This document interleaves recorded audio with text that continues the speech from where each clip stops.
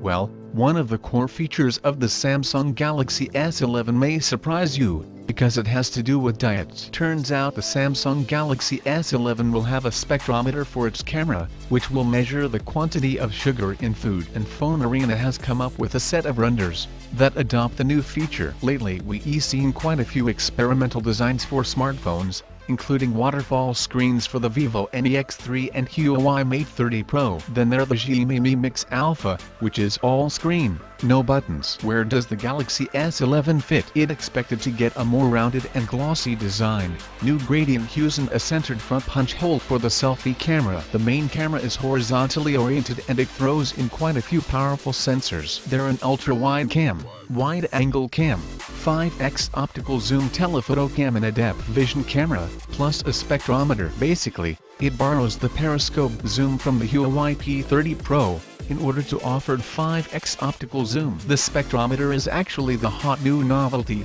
using infrared lighting to analyze the chemical composition of objects. It'll blast objects with infrared light and analyze the result. That way it can tell how much sugar and nutritional values there in food, plus the alcohol content of a beverage. Also, it can detect skin moisture, oil content and maybe even ailments. Samsung Galaxy S11 is expected to have a more discreet and smaller punch hole camera, plus thinner bezels. We can tell if it'll be a waterfall screen and ditch buttons or not, but we could also see that happening. More colors are slated to appear, according to Phone Arena, that rendered the device in orange, green, purple, red and blue. The Galaxy S11 feels more like a Galaxy S10s, seeing how it focuses on the camera upgrade. I feel we need even more innovation than just a mere 5x optical zoom and spectrometer.